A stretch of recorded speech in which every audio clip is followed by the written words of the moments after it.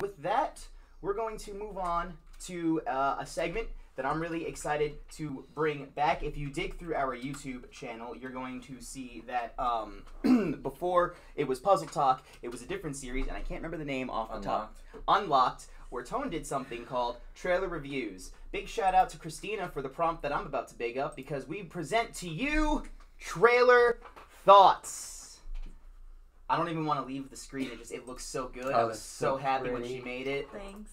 It took me a whole 5 minutes. So big shout out to Christina. Listen, what took you 5 minutes would have taken me an entire day. So I appreciate everything that you did. And we're going to talk about the first trailer that we're going to watch. Let's see. Here we are. The game that we're going to be watching is called The Labyrinth. Now we've got a couple of trailers to review. The first trailer is called The Labyrinth, and it is a VR escape room game. Completely virtual reality. It's going to be debuting on the Sony PlayStation 4, and I think also the PlayStation 5. A lot of big name producers working on this game. Is there a date on the 5 yet? There is no date on the 5. Okay. Anyway. So, I'm going to quickly just adjust the volume on this so I don't blow everybody's ears out. And with that, we're going to go ahead and get our live reactions for this trailer. I present to everybody trailer for The Labyrinth.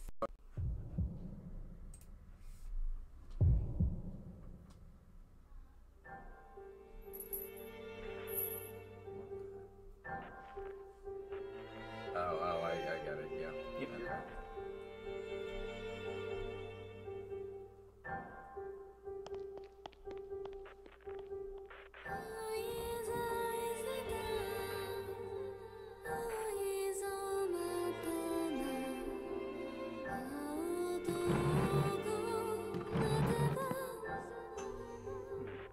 It looks more like Resident Evil than Resident Evil does these days. You're absolutely right. I'm really blown away by like the director's composition. There are a lot of big name games. This guy from Metal Gear Solid 5, or girl, rather, I apologize, Stephanie.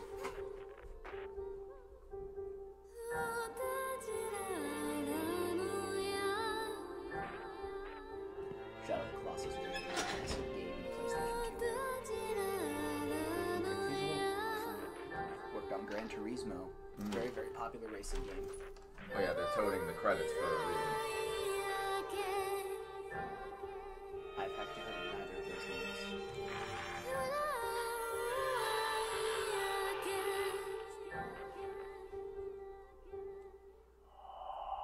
The Last Labyrinth. And that was the last Labyrinth VR escape room game. And here we are. I would like initial thoughts from the trailer that we just watched. That was so boring. It's not a whole ton to go off of. From what I understand, and the thing that I like about it is because the conversation that we had about a lot of the VR games and the advantage that they have is that you can do a whole lot more with VR than you can with, real life, because it's more coding. It seems really simple, and there's not a ton to it, which I think might mean that it focuses more on the puzzles. That almost makes me feel, though, like, even more, why bother? Just platform sales. If you're going to go so simple, why not just do an escape room? If you're going to do VR, I want world crashing down around me. I want to exploit the fact that it's VR. Okay, that's fair. In this game, you also have that little girl. Like, I want to play in the middle of a volcano. Oh wait. Trailer coming soon. Not soon enough. Already out. Not soon enough then. That's only a teaser. Yeah, Christine, it's only a teaser. I'll go away. But the girl that you saw in the video is kind of like a companion of yours. She's going to be following you, or kind of like not really directing you, but mostly just accompanying you throughout the entire game. We didn't get to really hear much of it on our end. There's a very soothing soundtrack that plays throughout the entire game. So I don't think it's meant to be intense as much as it's meant to be kind of more relaxing and thought-provoking as a VR game. Okay. Then, in that case... Well, I am a huge advocate of VR. I used to have like dreams about virtual reality when I was 5 years old, so this gets resounding thumbs up from me. I love VR. Yeah. I think I've talked before about playing the Batman Arkham. Yes, yeah, VR. we did. We went to the Telltale series, I think. No. Oh, no, Arkham. Yeah, it's Arkham. The Arkham one was like you go in Wayne Manor, you get access to the Batcave, you take the elevator down, you suit up, then you're standing on a rooftop of Gotham and you can look down and around. Then you get that vertigo. I'll take the vertigo. I felt like I was freaking Batman. That, to me, is what makes VR. Transport me into a world that can't be built. Okay. I can understand and respect that. And hopefully in another trailer when they come out, maybe they have more to add to that. Or even if it could be built, it wouldn't be safe. You know, like, put me in a situation that you can't do physically. Like standing on top of a building and looking down. Right. Or, you know, making leaps diving and bounds. Diving off a skyscraper in Gotham is not something I can really do while dressed up as Batman. Yeah, not unless you have professionals and a bungee cord, and that's all money. Especially with a real gliding cape.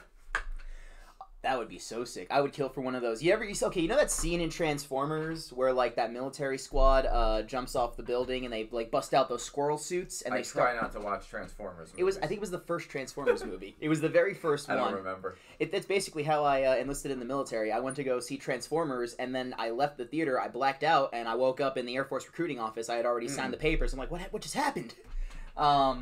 But yeah, they jumped off this building and they had like these like squirrel suits that had like these kind of wings. Yeah, I know what you're talking about. And they just glided off the building. Yep. And then I found out that's a real thing that they do in the military. Yep. So immediately I'm like, I want to fly. Someone give me the suit. I'm ready to fly. And I'm still ready to fly. Ton, you ever been skydiving? Yes. Never mind. I was going to suggest a first-time company trip, but never mind. I've done that. I've done bungee jumping. I've done the one where you like slingshot out on the cord. I used to be a major thrill nut, so yeah. I still kind of am. The problem is I'm older than you. Yeah, that's fair. Yeah. I have a kid now. If I die, she's daddyless. That's fair. I got nothing to lose. I want to do one of those like the slingshot ride that you were just talking about, where like it shoots you up into the air. Like we see the videos of people like passing out on the ride. No, and stuff. not that one. The one I did was it's almost like a Tarzan swing. You're corded and you're up over here. They drop you, and then the cord catches, and you swing out. Oh, I see. And come back. Okay. Now, I would do that. I don't know why, but I did not really think about the fact that you're going to free fall for a little while before that cord catches to swing you out. I totally felt like I wasn't corded. Oh, God. Your whole life was flashing, wasn't it? That's amazing. Yeah. I want to go skydiving. Total Owen Hart moment. Oh, God. That's dark. That's real dark. I know that's what happened. He thought he was locked in, and he wasn't. I know that's what happened. Still, oof. My feels. I was a huge fan of the Hart brothers. I want to go skydiving. Yeah. I wanted to go skydiving. Still want to go skydiving, and I really want to do that ride that amusement parks have, the slingshot ride I was just talking about, where like people pass out on the ride. I will happily do one of those. I'll get recorded and everything. You know the exact. We could even freeze frame on the exact moment where I pissed myself. Like we can stream it live. You could stream it live. Listen, I'll do anything for